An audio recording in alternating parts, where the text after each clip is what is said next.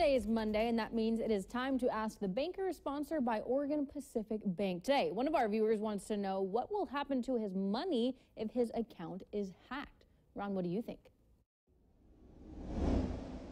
Good question, and relevant for today, as there is a lot of activity going on that's fraudulent and puts your money at risk. If your account is hacked and the funds are taken, the funds are typically gone. The bank might be able to catch that if they can notice the transaction early on. If there is something that goes on with your account, please notify your bank immediately. If you do it within 30 days of the transaction, your funds are likely protected under federal regulations, specifically Regulation E, the Electronic Funds Transfer Act. So contact your banker, and most likely your funds will be protected. All right, thanks, Ron. If you have a banking or finance question for Ron, we would love to hear from you.